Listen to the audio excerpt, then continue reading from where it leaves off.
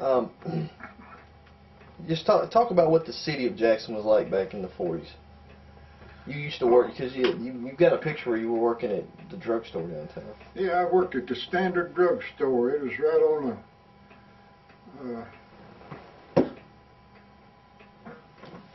right on the corner of Highland and the Main and what was it?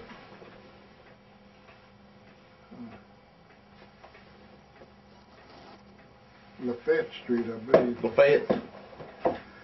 Yeah. And I think Mr. Driver's got a picture of that old Standard Drugstore and all. I told him I'd like to have a picture of it.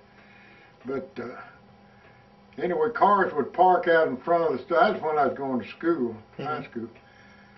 And I'd go out and get an order, go back in, make up the order like a limeade and a ham sandwich, or we made all that stuff right there in the store. All the doctors and lawyers around to come there and eat. The place would be full of stools in front of the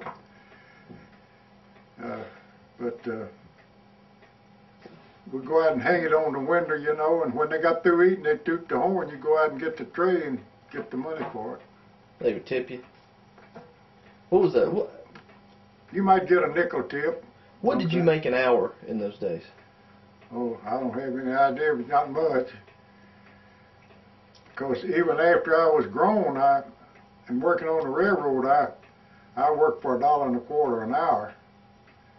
This Ray Puckett, a friend of mine, he worked for the fire department, and he was a good carpenter. And he had a good friend that was an insurance adjuster, and they'd have like roof damage. He'd do the roof, and I'd do the inside. I'd do the filling cracks or anything, and sand it and paint a room or anything like that. And he paid me $1.25 an hour.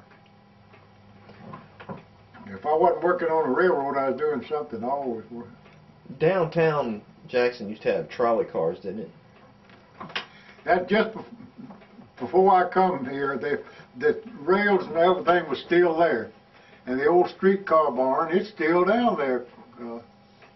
Where that car lot is, at the Wells, you know. After you pass the NC St. L Depot down there, it's on the right? Historic. Well, on the right was Kelowna Bakery. It was big, man. It smelled good. And then going out and where you at the light where you come up on the 45 highway there, where you go right straight across that building right there. Okay. That was a streetcar barn. And the streetcars ran all the way out to Hicksville, and they ran all the way up Preston Street, up to Whitehall. And then, well, Highland was brick, and the rails were still there. But I was about 13 years old when I come here, and they just continued to. Really? Okay. Do you remember Lancaster Park? I remember the name. I don't really remember the park. I believe the bypass goes over now, though, where it comes. I can't think of it.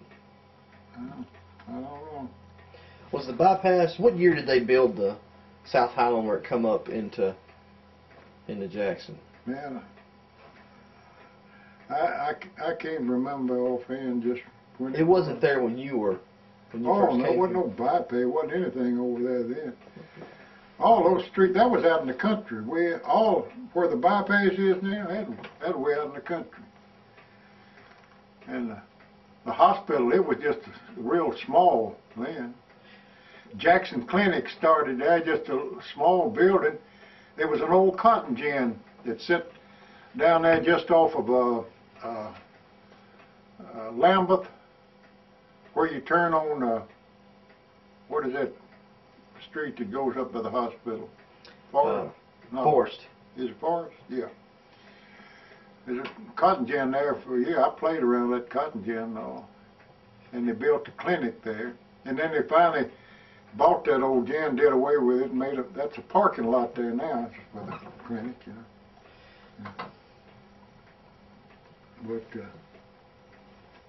that was way out in the country then. The hospital was? Yeah, that's at the edge of town, you know. Where the old Hickory Mall is now, what used to be there? That was a junkyard. That's a fellow by the name of Parker. Deadshot Parker was an engineer on the railroad. And he didn't have any children, but this Parker Wrecker Service, I think it's still out south there. He was his nephew. And when Deadshot passed away, he got a lot of, and he got that land out there. And it was just a junkyard for old cars and stuff. And it's, I think Miss Taggart started that, and her dad, I.B. Taggart, was the president of the railroad at one time. He started out with the Dyersburg branch. It run from Jackson to Dyersburg. I worked a local out there. A lot of times we had a passenger coach, and we carried coal and feed and everything else, and we'd stop, passengers be on the trains. And the brakeman on that, when I'd go down in the morning and go out on it, I'd have to build a fire. It had a stove in the back of it. Build a fire and hang up the markers. Was that called? It was originally called the Birmingham and Northwestern, right? Well, that was before my time. Okay.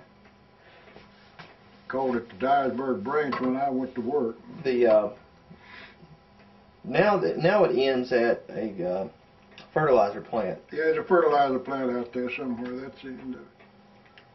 What was one of the most hairy, dangerous things that ever happened to you, where you had a close call with something on the railroad? I guess the closest call I ever had was at Dyer. We had spotted some cars in the, called it the Monument Spur. It's where that big grain elevator is now. But fella had a little garden there and tomatoes, and evidently had straw around there, around the base of them. Well, right at the edge of the track, and then the track dropped off about 3 feet down to the rail. And I jumped off a car and run out there and got me a tomato. This is, tell you, don't ever take anything that don't belong to you. And when I come back to run to get on the train, my feet went out from under me, my legs went across the rail, and I was just real active. The car wasn't, the wheels wasn't more than 6 inches from my legs when I jumped and drug my legs off the rail to keep from getting them cut off? Cut my legs off. Wow. I said, I'll never take anything else that don't belong to me. I think good Lord was talking to me then.